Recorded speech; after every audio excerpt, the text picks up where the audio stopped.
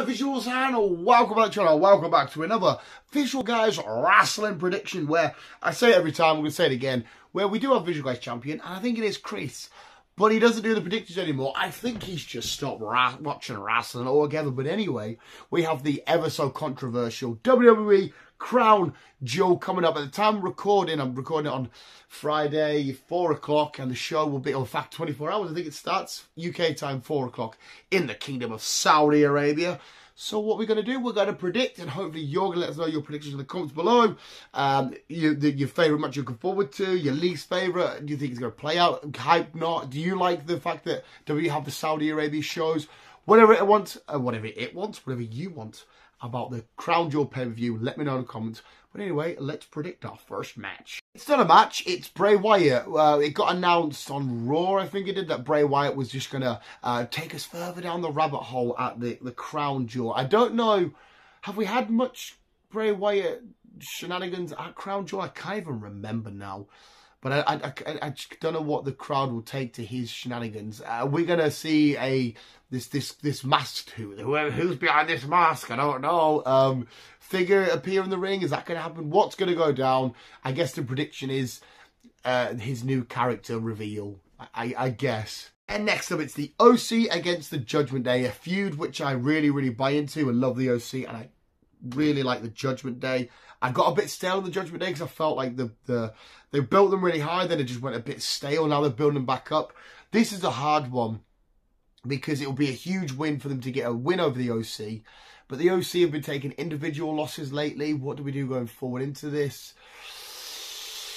I'm going to say the OC. I'm going to say the OC pick up the win, but that's very... The two big boys are Braun Strowman against Omos.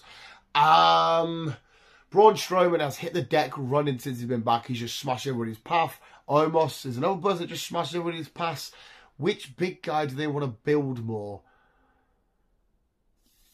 Braun Strowman wins this one. They're going to build him more. This is another real coin toss. Braun Strowman. Drew McIntyre against Karrion Kross, a feud that I have absolutely adored so friggin' much. I've enjoyed this feud so much. Inside of a steel cage, I forgot to mention that bit.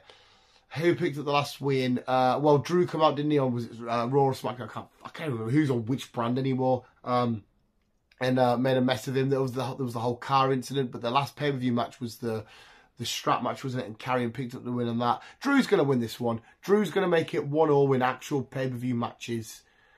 Drew, my boy, Big Daddy Claymore. Io Sky and Dakota Kai are up against Alexa Bliss and Asuka to try and get back Io and thingy, that is, to get back their WWE Women, I was going to say Raw, WWE Women's Tag Team Championships, because we saw Bliss and Asuka pick up this win the other day, which was a bit of a shock. I didn't think they would give, I thought they would carry on, they'll build the whole thing with Bayley and whatnot. Bliss and Asuka to retain. Yeah, of course they are. Surely they're going to put the titles on them. I know WWE have done this shit in the past before, but now Triple H is in charge. I can't see him wanting to do that because he knows a lot of the fans, myself included, get iffed when that happens. So Asuka and Bliss retain their titles. Usos against the Brawling Brutes. Obviously, Sheamus is not part of this. I love the Brawling Brutes. I love everything. I love them with and without Sheamus and shit. But the Usos are gonna the bloodline. I'm spoiling for my last prediction. The Usos, the bloodline, everybody's leaving with all their titles intact. But it should be a really good and very physical match. Belair, my girl, fucking love Bianca Belair against Bayley for the Raw Women's Championship, and my potential, because I haven't said it yet. I've been waiting for this one. My potential for match of the night. I think this is going to be a friggin' epic match. I adore Bayley. I think she's great, but Bianca Belair is just. She's on another level to so many WWE superstars, men and women. She's fucking amazing. And I'm going straight with my girl, Bianca Belair. She is going to absolutely smash. She's going to keep her Raw Women's Championship and just carry on killing it in the future. I fucking love the girl. Lesnar against Bobby Lashley. I've already said the big boys are fighting, but now the other big boys, just not as tall boys, are fighting. The absolute muscle powerhouses. Lesnar, Lashley. Which, again, I've already said there could be a good physical fight with Usos against the Brawling Brutes.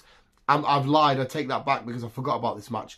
But Lesnar and Lashley is obviously going to be the most physical match. Oh, who gets this win here? Who the fuck gets this win? It's not ending here. They're going to have a couple, obviously. It's going to be a fun feud. I love everything about it. You know, it's great to have typical, great, awesome, you know, quick chain wrestling, proper wrestling matches. Sometimes it's nice to watch big dudes just fuck each other up. And I'm saying Lesnar picks up the win. It's the main event, the Tribal Chief. I'm getting my words so fucked today. The Tribal Chief and the undisputed WWE Universal Champion Roman Reigns is taking on Logan Paul with that one-punch knockout power. Logan Paul also being one of my favourite human beings to ever exist in the universe. I fucking love that man so much, always have. But as much as I love you, mate, and as much as I would love to see you with the titles. I know it might be a little bit like, but I could see him coming out on Raw or SmackDown, whatever, just being like, yeah, and doing his thing with it, using it on his social media channel and stuff. On his social media channel, on his YouTube channel and shit. But let's be honest, Roman is just absolutely destroying it the past couple of years. He is so amazing as this Tribal Chief, heel, badass character. Paul Heyman with him, the Usos with him. Everything about it is absolutely fantastic.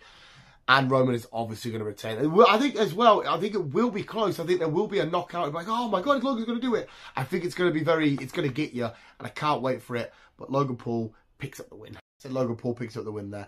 Roman Reigns picks up the win, not Logan Paul. But anyway, there was my predictions for WWE Crown Jewel 2022. What's yours? Let me know in the comments below. Are you looking forward to the show? All the weird shenanigans surrounding the show itself. Let me know in the comments below, visuals. Thank you so much for watching. You guys are literally the best. And remember, always keep being you. And keep on keeping on.